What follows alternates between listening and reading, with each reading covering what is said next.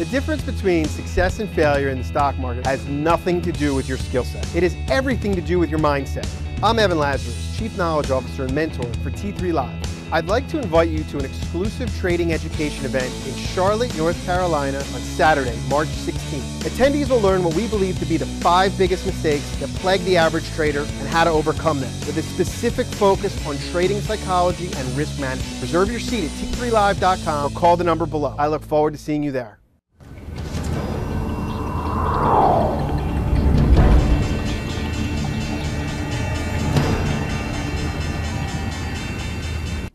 Good afternoon, Scott Redler, T3 Live. Welcome to today's recap. So here we are. Everyone's going to go home. You're going to go, your parents might call you, your uncle, your aunt, your nephew. Oh my goodness, you must have made a fortune. Stock market, Dow Jones, all-time highs. They're printing money. It's that easy. And then you're probably going to roll your eyes and be like, yeah, today was a good day, or oh, today could have been a better day, or, you know, everyone has no idea, you know, what it's like to be in the trenches as a trader who, you know, really kind of, you know, makes his, you know, puts his day together or his week together or his month together. And I will let you know that I am that guy with you. I understand. I understand when you think you've left too much money on the table. I understand when you get out too early. I understand when things look like they might not hold in there and you get out or you press shorts. I understand all these things. Okay, I understand, you know, strong stocks that are hard to buy the pullback because you think they're going to pull back further. I understand playing laggard stocks that you think you're going to play catch up that really never do and you know you shouldn't. Again, I understand all these things. You know why? Because I've been doing this for 13 to 15 years. And a lot of you guys have seen me in the media here and there, whether it was on CNBC, Bloomberg, whatever it is. And even recently, in the last year or two, I've been pounding the table. S&P, you know what, 1,700 by 2015. It seems like it's going to happen sooner than later. But you also know that, you know, having a game plan and having a road to your destination is different than traveling it. And at times, it's you know, you got high five guys on your desk. At times, you're in 8, 12 longs that are working out well, trading through highs. You're getting momentum. You're adding tiers. And sometimes the market goes up and you're like, holy cow, I want to be long and I'm not making a dime.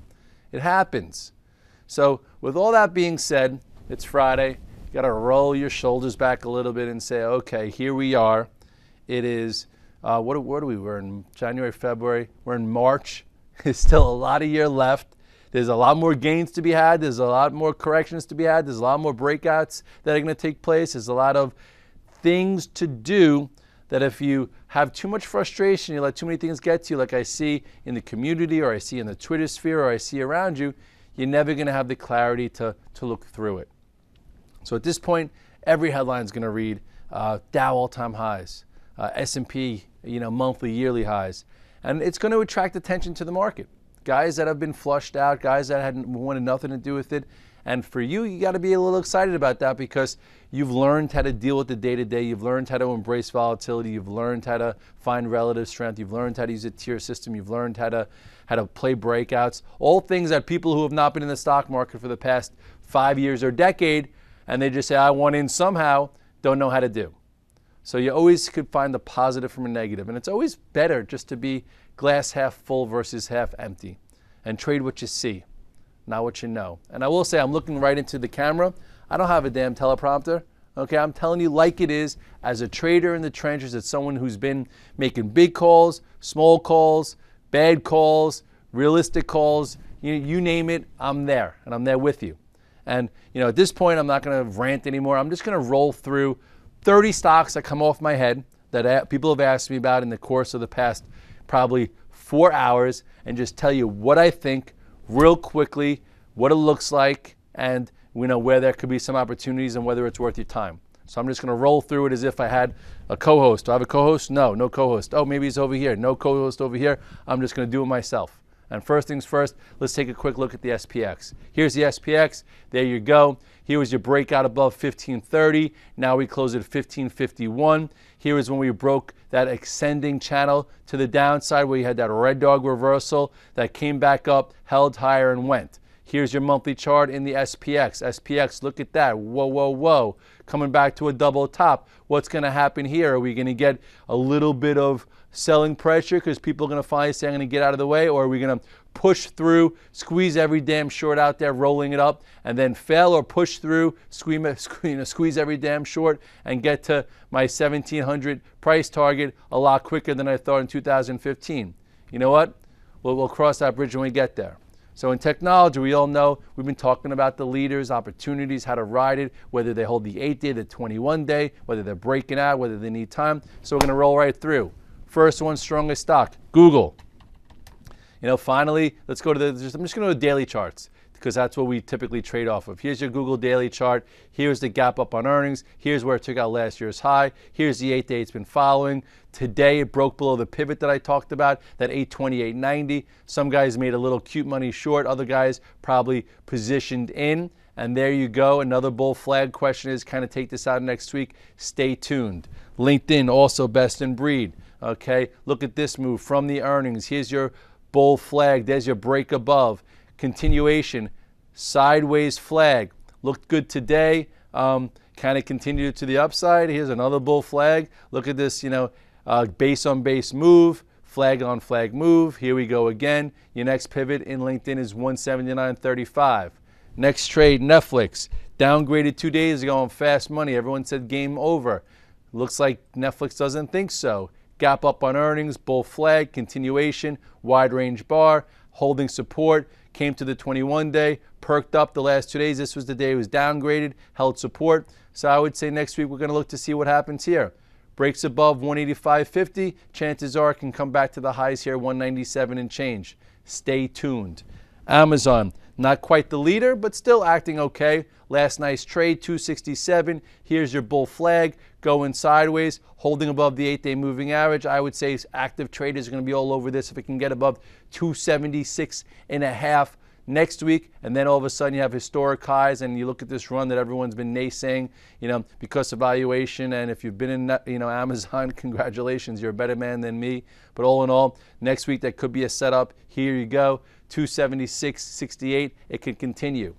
Then you also had eBay. Actually, let's go to Yahoo first. Yahoo's been best in breed, very strong. You talk about the breakout above 1660. Nice channel going sideways. Here's your core trade. Lots of trades along the way. Last time we talked about it, 2145. Pow. Now what's going on up here? Another choppy but higher level consolidation, right? Here's your Yahoo going sideways. Gets above this 2309. Can continue. So we'll see what happens. Here's your support. Here's the 8-day catching up. So even in the strongest environments, you're going to see I'm going to go through a lot of leading stocks. Markets need time for the 8-day to catch up. Doesn't mean it's over. Doesn't mean it's time to get all out of your stocks. Doesn't mean get net short. It means have a little patience. You don't have the right setup. Wait. So anyway, recently there's been some pressure in certain stocks. eBay been pressured. Finally today, small red dog reversal. People are asking me about it.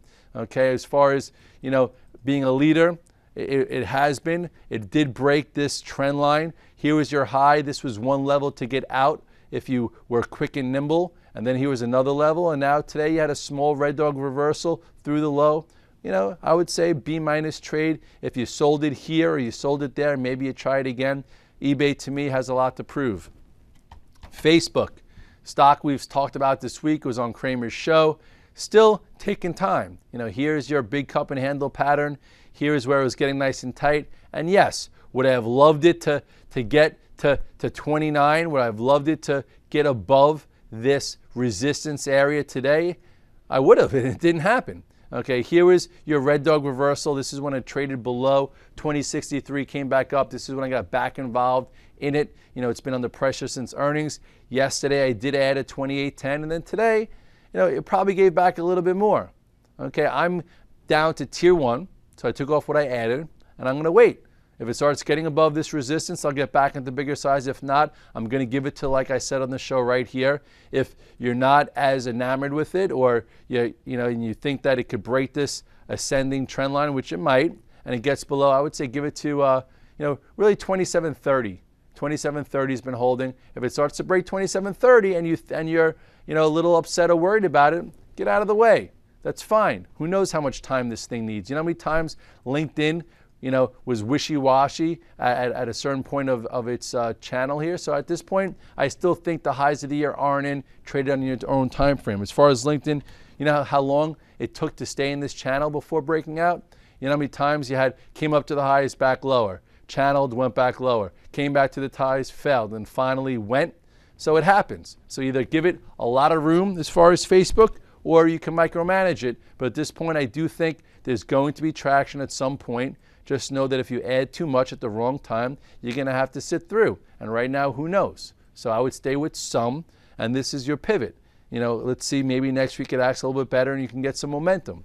You have to know whether or not you're trading it from a macro stance, if you come back to me, an intermediate stance, or if you're looking for momentum. And today there was no momentum. I would have loved it to have been above 29. Didn't happen. Okay, as far as Apple, stock has been in a downtrend. It's been trapped. I don't understand what the hell Timmy Cook is doing or where he's at. Wake up. Come on. Investors need you to put some type of catalyst on the table. And I think that's the problem with traders like me right now. I didn't get caught in the big downtrend. And yes, I've had some paper cuts along the way, testing moving averages, testing support, measuring commitment. But we've caught some nice, trades in the mix. That one of them lasted for like 60, 80 points. The last one 2 weeks ago from 448 to 480. So there's been some nice trades there. But I think we're all thinking that we don't want to miss the morning. We come in and they announce a big dividend and they announce a big buyback. And there's a nice overnight move because, if you miss the overnight move, lately you try and buy a dip and it turns into a disaster. You look at the chart of Apple, still very weak. Okay, if you look here, head and shoulders top right there, left shoulder, head, right shoulder, here's your neckline. I do remember saying when we break the 21 day, that's the first time I did it all the way back from the previous earnings.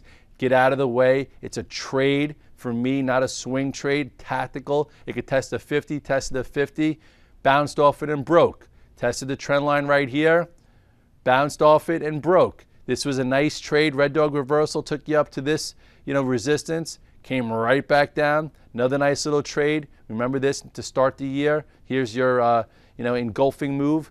Went to resistance, failed, and then this is where we are right now. This was your last nice trade that we caught from about, 448 to fill this gap, and here we are right now. And I know that there's some pressure because I have some pressure too. I lost money in Apple today, and I'm always thinking, or I'm trying to think that at some point this, there are two different downtrends now. You have a downtrend that could be broken for a nice juicy trade if it were to get above 435, and then you have a bigger downtrend that's been in place that if you've been shorting it every time it comes here, you would probably say, oh, time for it to cover. Maybe it goes up to 475 or 540, and that's around here. But again, if it doesn't take place, you got to go all the way back and see that you have bigger support down here well into the 300s. Okay, this has been in control.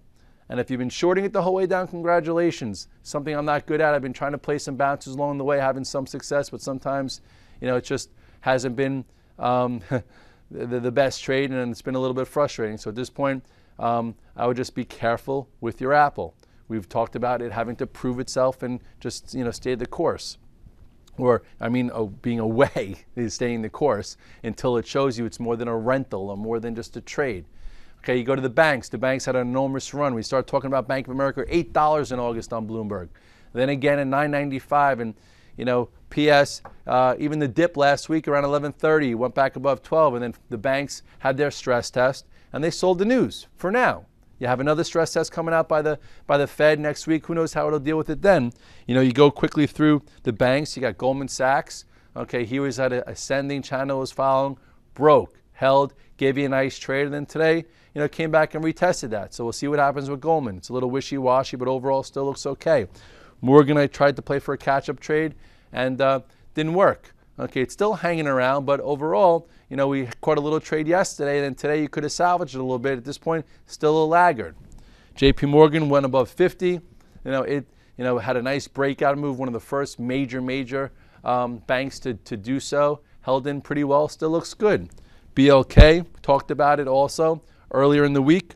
It showed power, holding higher, still looks good. CIT was a nice little treat for us this week. If you remember, we put it on off the charts right around here. I think I got long it 2 days ago.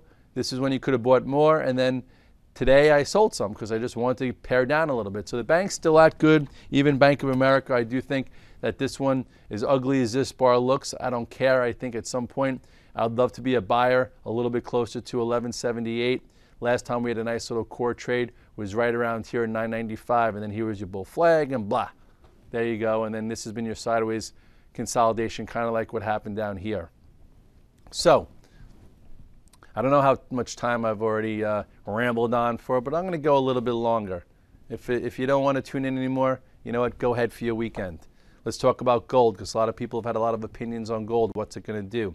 If you remember that triangle at 161, that was that intermediate trend line that it broke to the downside. I was cheating to the upside, got stopped out. Some guys got short. Now it's trying to hold macro support. Here is the high here back in that October, lower high. Here is that triangle, it broke below, and now it's trying to hold this macro support. If I were a gold bug and looking to stay with it, better make sure that it holds this 148 to 150. So be careful there. GDX, I caught actually a cute little trade there. It's been battered and bruised, but gave you some decent action. Here was that reversal. Okay, 3 days ago? I think I sold some into the up open yesterday. Now it's holding. See if it could continue to hold versus this and maybe continue. Maybe that'll give you some relief in this area. But it's been a laggard, crazy group and more of a short than a long. You look at the TBT. Look at this move. Finally, boom. In my 2013 thesis, said be long the TBT. But you know what? For me, it's been hard to buy. It's been hard to stick with. It's been very erratic. But you know what it did today? It cleared a pretty big level. So now, if you take my swing trading course, you know that you want to trade versus gaps. The longer it holds this gap and goes sideways, the higher it could potentially go. As far as the IYT, the transports, still holding this level, flagging again after a nice breakout. XLI, the industrials, look at that. Not even waiting, not even flagging at highs, leading the way. The ags have been weaker. See what that's doing. It's coming back up to resistance. I really wouldn't pay too much attention there. So here we are. Come back to me. I'm just trying to rattle through names, rattle through strategic type of setups. And I just want you guys to realize that try not to have opinions. Try and follow the money. Try and use the tier system. Try and be involved. Use your time frame. Not everyone hates the stock market. I know my wife. I've talked about her on the virtual trade floor. She's 30. How old is my wife? 36. She's been working since, for 6 years, since 2007. There are people that have a 401k that have been investing money every single month that are up a lot. Not everyone's a baby boomer that refinanced their house 3 times and had to hit out their 401k or their IRA when they shouldn't have at the bottom and hate the stock market. I think it's kind of, constructive that when the Dow hit all-time highs early this week. There wasn't a big media mob around the New York Stock Exchange. I went to the gym. I go to Equinox over there. That's where I have my suit. That's where I get dressed up to go on TV, whatever. Nobody was there. Nobody cares. So it's not like sentiment's all like, okay, all in. We're all bulls. There's still a lot of skepticism, so that means it can continue. Every headline you read is like, what's going to derail the market? Rubini last night was like, wait till later this year. We're going to get shock and awe or whatever he said. Okay, what about from now till then? Wait till things change. Okay, don't oversmart yourself or outsmart yourself or whatever it's called. Do what you do well and work on it. Look at what you do poorly at and work on that too. There's a lot of improvement we all can make, and none of us are where we want to be. But if you don't take accountability and you don't take the steps in the right direction to change, you're never going to get where you want to go. So if you're thinking that life's great and you made a lot of money this week, you've been riding the trend, just make sure you don't get ahead of yourself either. Don't let your highs get too high. Don't let your lows get too low.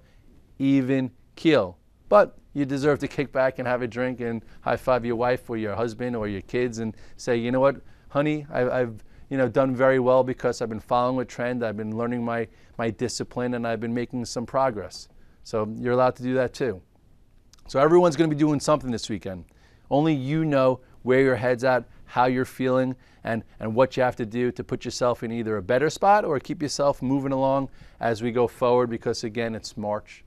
It's a long year ahead of us, and it's only you who's going to be able to put yourself in the right position to benefit from the rest of the trading activity this year, next year, the year after, because it always changes, and you have to have your visibility up so you could see it And the way you see things is by being objective, not by having opinions and letting the market come to you. You trade what you see, not what you think.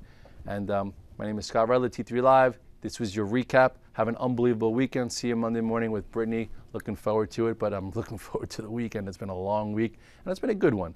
So hopefully it's been good for you as well. Have a great night.